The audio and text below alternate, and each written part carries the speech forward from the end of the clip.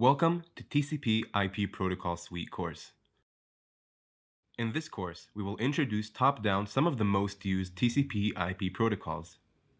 We will start with application layer protocols, such as HTTP and FTP.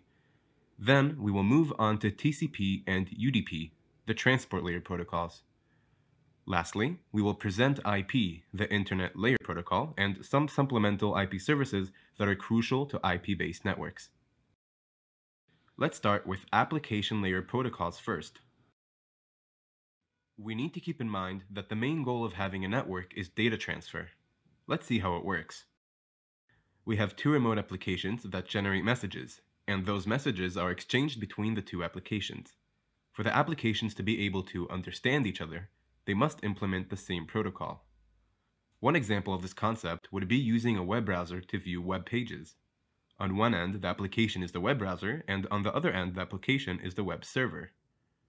When the user inserts the web page address in the browser's address bar, in the background, it is converted to a request in a format that the web server can understand.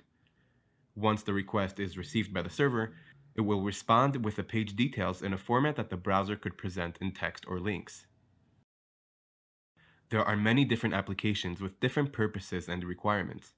For each application, there is an application layer protocol that provides the interface to the networking services. Whenever an application layer protocol wishes to communicate with a remote application, it hands over the data to the transport layer. Some application layer protocols use TCP as the transport layer, while others prefer UDP.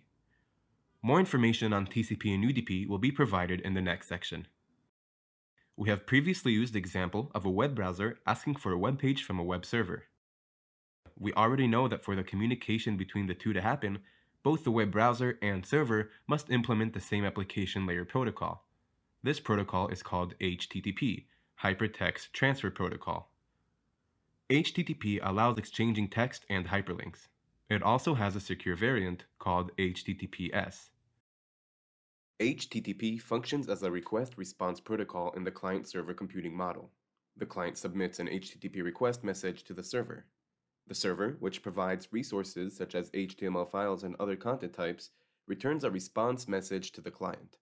The response contains the request completion status information and may also contain requested content in its message body. FTP is an application layer protocol used to transfer files between hosts. FTP users may connect anonymously if the server is configured to allow it, or may authenticate themselves with a clear text sign-in protocol, normally in the form of a username or a password. FTPs can be used for secure transmission that protects the username and password and also encrypts the content. We've seen that for communication between two applications to happen, the messages are formatted into an application layer protocol. The next step is for the application layer protocol to ask transport layer services. Let's see how it works. Transport layer protocols are responsible for establishing end-to-end logical communication channels between the source application and the destination application. The functions of the transport layer are facilitating the communicating hosts to carry on a conversation, providing an interface for the users to the underlying network. If needed, it can provide a reliable connection. It can also carry out error checking, flow control, and verification. The two most commonly used protocols are TCP and UDP. We will see further details, including the differences between the two, in the following slides. TCP is a reliable connection-oriented transport protocol. Connection-oriented means that a connection is established between the peer entities prior to transmission. To assure data transfer reliability, TCP uses sequence numbers and acknowledgements to recover from damaged or lost data. Another important mechanism provided by the TCP is flow control. The flow control allows a busy receiver to govern the amount of data sent by the sender. TCP uses a window size to indicate the allowed number of bytes the sender may transit before receiving further permission. Lastly, TCP sequence numbers are used to order segments, hence providing ordered delivery. All those mechanisms have multiple advantages, and indeed, many applications that require reliability use TCP as their transport layer protocol. However, there is a trade-off, as it is associated with overhead and therefore data transfer slows down. For applications that require fast, lightweight transport service, TCP may not be the best choice. When a client needs to connect to a remote server using TCP, first, a connection must be established. Once a connection is established, data can be transferred. TCP uses a keep alive feature to keep connections open and manage them. The keep alive feature verifies that the peer at the other end of a connection is still available. After the data is transmitted, the session is terminated and the allocated resources are released. A three-way handshake is a method used in TCP IP network to create a connection between peers. It is a three-step method designed to allow both communicating ends to initiate and negotiate the parameters of their connection before data such as HTTP and SSH is transmitted. It requires both peers to exchange 3 synchronization and acknowledgement messages before actual data communication begins. Step 1. The client sends a synchronization message to the server. The objective of this message is to ask or infer if the server is open for new connections. Step 2. When the server receives the synchronization message from the client, it responds and returns a confirmation receipt, the acknowledgement message or SYN-ACK message. This acknowledgement indicates that the server correctly acknowledged the client's message and that it is sending its own synchronization to be acknowledged as well. Step 3. The client receives the SYN-ACK from the server and responds with its own acknowledgement message. Once again, each side must acknowledge the synchronization message of the other side. Upon completion of this process, the connection is created, and the client and server can communicate. TCP is reliable since the protocol ensures that data is not damaged, lost, duplicated, or delivered out of order. Otherwise, it must recover it. TCP ensures that all data is fully transmitted and can be assembled by the receiver in the correct order. TCP achieves this reliability by assigning a sequence number to each byte it transmits and requiring a positive acknowledgement from the receiving peer. If the acknowledgement is not received within the timeout interval, the data is retransmitted. At the receiver, the sequence numbers are used to correctly order segments that may be received out of order and to eliminate duplicates. Let's see a small example of how sequence and acknowledgement numbers are used. For this specific example, we will assume that when the session was established, it was agreed that the segment size is 10 bytes, and that the sender can send 30 bytes before expecting to receive an acknowledgement from the receiver. In our example, the sender sends 3 segments of 10 bytes each. The sequence for the first segment is 0, representing the first 10 bytes numbered 0 to 9. The sequence number for the second segment is 10, representing bytes 10 through 19, and the sequence number for the third segment is 20, representing bytes 20 through 29. If the first 3 segments, or 30 bytes, numbered 0 to 29, were correctly received in a defined interval, the receiver will send acknowledgement number 30, indicating it is expecting byte number 30 to be received. Now, let's assume that the second segment arrived damaged or got lost. In that case, the receiver would ask for its retransmission by sending back ACK number 10, telling the sender it is expecting byte number 10. This is a very simplified example just conveying the idea of how TCP uses sequence and acknowledgement number to provide reliability. Also, we've shown only one side of the communication, but since TCP sessions are bidirectional, data is sent in both directions. Another mechanism provided by TCP is flow control. First, let's understand what is the meaning of flow control and why do we need it. Let's assume a scenario where the sender sends data in a faster rate than the receiver is capable to process. In this case, the excess data is dropped and TCP will require retransmits. To avoid such a scenario, a flow control mechanism can be implemented. Flow control is a process of managing the rate of data transmission between 2 nodes to prevent a fast sender from overwhelming a slow receiver. The idea is that the receiver will send feedback to the sender to let it know about its current condition. Let's see how TCP flow control works. To control the amount of data that the sender sends, the receiver will advertise its receive window size, that is, the spare room in the receive buffer, or the number of bytes it is prepared to receive before an acknowledgement is sent. In this example, the receiver acknowledges the first 30 bytes with acknowledgement number 30, and reports to the sender that it can receive additional 30 bytes with window size 30. The sender sends the next 30 bytes in 3 segments of 10 bytes each. Now the receiver acknowledges the next 30 bytes with acknowledgement number 60, and reports to the sender that it can receive additional 20 bytes with window size 20. As a response, the sender will now send 20 bytes or 2 segments of 10 bytes each. It is important to notice that the window size is dynamically adjusted, increased or decreased as needed. Again, we have only seen one side of the communication, but since TCP sessions are bidirectional, data is sent or received in both directions. This means that each side controls its receive window size independently. We have covered many mechanisms supported by TCP to provide reliability, but it all comes with a price, as TCP consumes more resources, uses more network bandwidth, and results in a slower transfer. User Datagram Protocol, UDP, on the other hand, allows applications to transfer data with minimum protocol overhead. With UDP, data is continuously sent to the recipient whether it is ready to receive it or not. Retransmission of lost data is not supported and packets arrive out of order. UDP avoids the unnecessary overheads of TCP transport.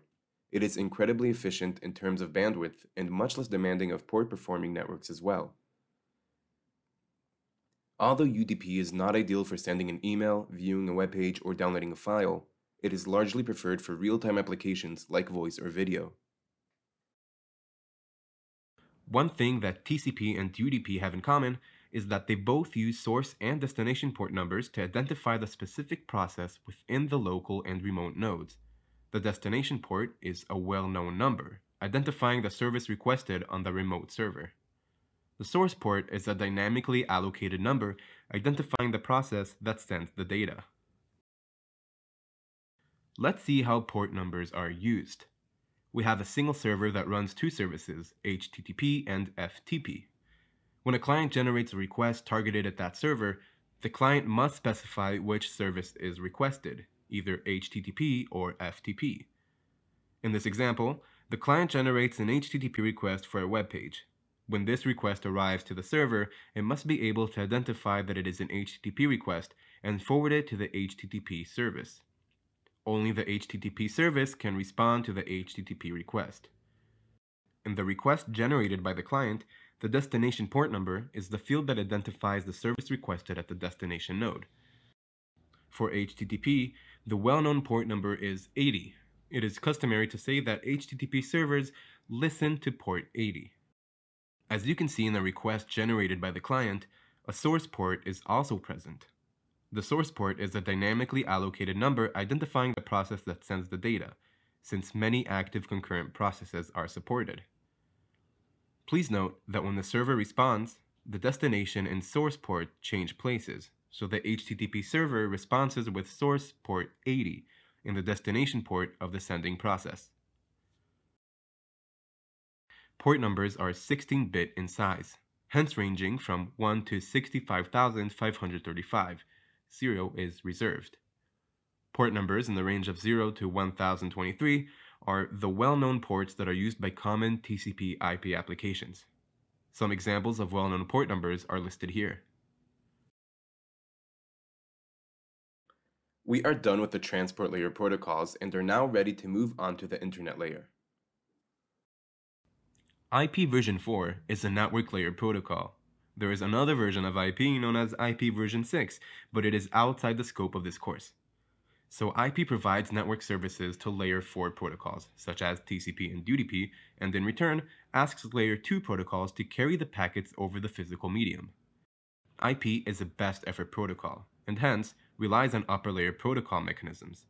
As such, it does not include mechanisms for reliability, flow control, and sequencing. Just a reminder, the internet layer provides the functions necessary to deliver a packet from a source to a destination over an interconnected system of networks. While transport layer protocols operate end-to-end, internet layer protocols operate between any 2 directly connected layer 3 nodes. An example, an end node and its directly connected router, or a router and its neighboring router. In order to fulfill this function, internet layer protocols should define the following: layer 3 addressing, layer 3 packet format, routing functionalities when routing occurs one router after another, or hop by hop. In an IP network, every network interface of a node is assigned with an IP address. An IP version 4 address is a sequence of 32 bits divided to 4 groups of 8 bits per group, known as octets. For a more readable representation, the 4 octets are separated with dots, and each octet is represented by its decimal equivalent, also known as the dotted decimal notation. IP addresses contain 2 parts.